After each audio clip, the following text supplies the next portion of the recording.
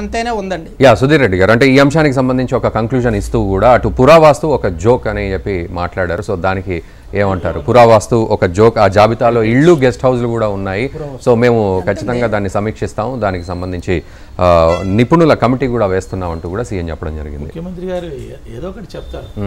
అంటే ఇప్పుడు ఒక అసెంబ్లీ భవనం ఉందనుకోండి, దీని గురించి కదా మీరు అడిగింది.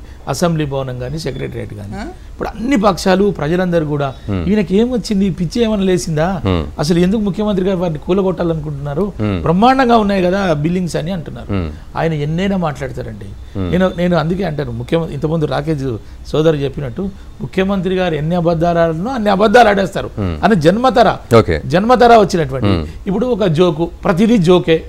ఆయనకు అనుకూలమైంది మాత్రం మంచిది, ఆయనకు అనుకూలంగా కానీ జోకు వాళ్ళందరికీ అనేది అసలు పిచ్చోళ్ళు సమాజం అంతా పిచ్చిదే, ఈయన ఒక్కడే తెలియదు. అంటే రైతులు ధనికులు అయ్యే వరకు కూడా మేము అవన్నీ అదొక డిబేటబుల్ సబ్జెక్ట్ అండి. ఇప్పుడు రైతులు ధనికులు కావాలని బ్రహ్మాండమైన స్పీచ్ వినడానికి చాలా ఇంపుగా ఉంటుంది. కానీ ఈ తెలంగాణ అనే ఒక రాష్ట్రం ఏర్పడిన తర్వాత ఈ రోజు వరకు 1,80,000 కోట్ల అప్పు మైనస్ 60,000 తీసేస్తే 1,20,000 30,000 కోట్లు ఈయన వచ్చిన తర్వాత చేశాడు. ఈయన చేసిన అభివృద్ధి ఏముంటుంది? 1,20,000 కోట్లు మీకు ఇచ్చినా, ఇంకొకరికి ఇచ్చినా, ఎవరికి ఇచ్చినా, మాకు ఇచ్చినా ఈ రకమైనటువంటి అభివృద్ధి చేసి ఇంతకన్నా మెరుగ్గా చూపించగలం. ఆయన సొంతంగా ఎకానమీ సృష్టించో లేకుంటే ఈ తెలంగాణ ఎకానమీ సృష్టించి ఏమైనా అభివృద్ధి చేస్తే అది అభివృద్ధి అంటారు తప్ప అప్పులు తెచ్చి అభివృద్ధి చేసామని చెప్పుకోవడంలో ఈ గొప్ప అంటే ఇప్పుడు జాన్ వెస్లీ గారు అన్నట్టు అంటే మీరు కూడా పోరాడుతున్నారు, ప్రజా పోరాటం చేస్తున్నారు, న్యాయ పోరాటం, ధర్మ పోరాటం, అన్ని పోరాటాలు చేస్తున్నారు. బట్ ఎక్కడ సక్సెస్ అయిన పరిస్థితి కనబడట్లేదు. సో మరి ప్రజలు కూడా మీరు అన్నట్లు ఆ కనబడుతున్న ఇంపు వెనక ఉన్న ప్రజల్లో తీవ్రమైనటువంటి వ్యతిరేకత ఉన్న మాట వాస్తవం. ఈయన చేసేటువంటి ప్రతి చర్యను తీవ్రంగా వ్యతిరేకిస్తున్నారు. కానీ అది మేము ఓటు రూపకంలో మార్చుకోవడంలో విఫలమయ్యాం. ఓటు ఎలక్షన్, ఇప్పుడు ఎలక్షన్ ఒకటే మ్యాండేటరీ కాదండి. ఎలక్షన్ జరిగేటప్పుడు రకరకాల ఇష్యూస్ ముందుకు వస్తాయి, గెలుపోవటములు నిర్దేశించబడతాయి, అది వేరే విషయం. కానీ పరిపాలన, ప్రజలు, ఆలోచన విధానం మరోలాగా ఉంటుంది. ఇప్పుడు ఒక దగ్గర మా క్యాండిడేట్ మంచి క్యాండిడేట్ని పెట్టలేదు అనుకోండి, ఖచ్చితంగా అవతలోడు చెడ్డోడైనా గెలిపిస్తారు. ఒక రకరకాలైన రిజల్ట్ పనిచేస్తాయి. కానీ ఈ తెలంగాణలో మాత్రం మీరు డబ్బు విపరీతమైనటువంటి ప్రభావం చూపించింది ఎలక్షన్లో. అదొక చర్చ, దాని గురించి ఇప్పుడు మనం ప్రస్తావన అవసరం. కానీ ఈ రోజు జరుగుతున్నటువంటి తెలంగాణలో అన్ని పక్షాలు ప్రజలతో కలిసి అన్ని పక్షాలు కూడా ఇప్పుడు మేము వాయిస్ చెప్పుకోవాలంటే మాకు ఛానల్స్ లేవండి, మాకు పత్రికలు లేవండి. ఇది కూడా నిజమైందే, మేము అబద్ధం చెప్పడం లేదు. ప్రజలు ఉన్నారు, మీరు ప్రజలు మీ పక్షాన ఉన్నారు, ప్రజలు మీ పక్షాన ఉన్నారు.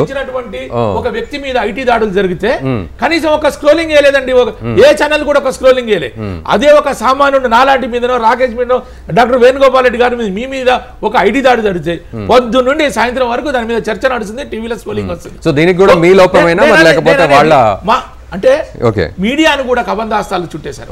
పోలీస్ వ్యవస్థను పూర్తిగా పనిచేపిస్తున్నారు. పోలీస్ వ్యవస్థ ఎక్కడైనా ధర్నా చేయడానికి ఒక 5 సంవత్సరాలు కూడా మేము కోర్టులలో పోరాడాల్సినటువంటి అవసరం వచ్చింది. మా నిరసన వ్యక్తం చేయాలంటే అసెంబ్లీ వేదిక చేసుకోలేకపోతున్నాం. అసెంబ్లీలో మా రేవంత్ రెడ్డి గారు పోయినసారి అసెంబ్లీలో నోరు తెరవక ముందే సస్పెండ్ చేసి బయటికి పంపించినటువంటి సందర్భం. అంటే ఈ రకమైనటువంటి ఒక రజాకర్ మూవ్మెంట్ ఏ విధంగా ఉందో ఆ విధంగా కనిపిస్తా ఉంది. ఖచ్చితంగా ప్రజలైతే గమనిస్తారంటారు, ప్రజలైతే గమనిస్తారు. ఒక 2 కాల్స్ తీసుకుందాం సార్. సత్యనారాయణ గారు హైదరాబాద్ నుంచి ఉన్నారు. సత్యనారాయణ గారు నమస్తే అండి. Good morning sir. సత్యనారాయణ గారు చెప్పండి. అన్ని రాజకీయ పార్టీలు నీతి, నిజాయితీ, విశ్వసనీయత ఉండాలని కోరుకుంటాయి. కానీ తనకు తప్ప వేరే వాళ్ళకి అందరికి ఉండాలని కోరుకుంటాయి. అది గమ్మత్తు. ఏ పార్టీకి నైతిక ముందు విలువ ఉంది చెప్పాలని నేను మాట్లాడతా, మనం ఆచరించి చెప్పాలి. కాంగ్రెస్ పార్టీ మాట్లాడి అన్ని అవలక్షణాలు కారణమే వాళ్ళు కదా సార్. ఈ తెలంగాణ ఉద్యమానికి కారణమే వాళ్ళు, ఈ రాజ్యాంగ పాడు కావడానికి కారణమే వాళ్ళు. ఇవాళ నీతులు చెప్తున్నారు. తెలంగాణ అసలు ఏ నైతికత మీరు తెలుగుదేశం కలిసిండ్రు, వాళ్ళు ఆంధ్రలో పోయి ఎందుకు కలవరు? ముందు సార్ ఒక కెప్టెన్ అంటే సుధీర్ రెడ్డి గారు కూడా అదే అంటున్నారు, ఏ పార్టీకి నైతికత లేదని డిక్లేర్ చేసేస్తున్నారు. మాజీ సైనికులు చెప్పారు ఆయన. కెప్టెన్ ధైర్యంగా లాస్ట్ పోరాడే ఉండాలి. కెప్టెన్ సమకాలీక రాజకీయాలలో నైతికతలు కోల్పోయినాయని నేను కూడా చెప్తున్నా. మరి అందరు కోల్పోయినప్పుడు ఒక హక్కు మీకే తప్పేముంది? ఇప్పుడు ఎవరు కాదన్నారు చెప్పండి. అందుకే సత్యనారాయణ గారు అందుకే జాన్ వెస్లీ గారు ఒకటే మాట అన్నారు, ప్రజలే తీర్పు ఇయ్యాలి దీనికి సంబంధించి. ఆ ఇంపుగా మాట్లాడే మాటల వెనక ఉన్న అదంతా కూడా గుర్తించాలని. భారత్ స్టూడియో చేసిన కేసీఆర్ ప్రజలు ఇచ్చిండే కదా, కేసీఆర్ కి భారత్ స్టూడియో చేసిన ముఖ్యమంత్రిని. మీరు ప్రజల దగ్గర పోయి మీ దగ్గర ఉంటే లేక, మీ ఐకమత్యం లేక పోరాడే తత్వం లేక ప్రజల దగ్గర తీసుకపోలేక ప్రజలు ఎందుకు తప్పదు? ప్రజలకు హక్కు లేదా? వాళ్ళు ఇష్టం వచ్చిన మంత్రిని ఎన్నుకుంటేందుకు? ప్రజలకు హక్కు లేదా? ఎన్నుకున్నారు, మరి ఎన్నుకున్నారు. సార్ మీరు మీ తప్పును తెలుసుకోండి. ఎందుకు లేదు? ముఖ్యమంత్రి గారు వాళ్ళు పోవడం తప్పడం లేదు, రామజీనామా చేసుకోమంటున్నాం, తప్పేముంది అందులో? సార్ ఒకసారి చెప్తారు సార్, చెప్పండి సత్యనారాయణ గారు. సార్ మా పిల్లగాడు దొంగ ఉన్నాడు, ఇండ్లంతా అందరూ ఊర్లలో తాళాలు వేసుకొని పోమన్నాడట. నీ పిల్లగాడు కంట్రోల్ చేసుకోక వాళ్ళ తాళం ఎందుకు కొట్టుకోలేదు? మా పిల్లగాని జైలు పెడితే అయిపోతుంది కదా, రాజీనామా చేస్తే పోతుంది కదా. రైట్ సత్యనారాయణ గారు, ఫైనల్ మాట ఇప్పుడు చెప్పండి. మీరు చేశారా? చేయాలండి. లేదు సుధీర్ రెడ్డి గారు, let him complete sir. Satyanarayana గారు ఒక ఫైనల్ విషయం చెప్పండి, ఫైనల్ మాట. సో ప్రజలు ఏ విధంగా వ్యవస్థ పాడైపోయింది ఒక్కటనేది కాదు. ఏం మాట్లాడుతున్నాం సార్? టీవీ అసహ్యం వస్తుంది. అసెంబ్లీ చూడండి ఆంధ్రలో ఎట్లా నడుస్తుందో. ఏమంటే తెలుగు జాతి ప్రతి మనిషి బతికే హక్కు ఉందండి. తెలుగు జాతి ఆడాలి.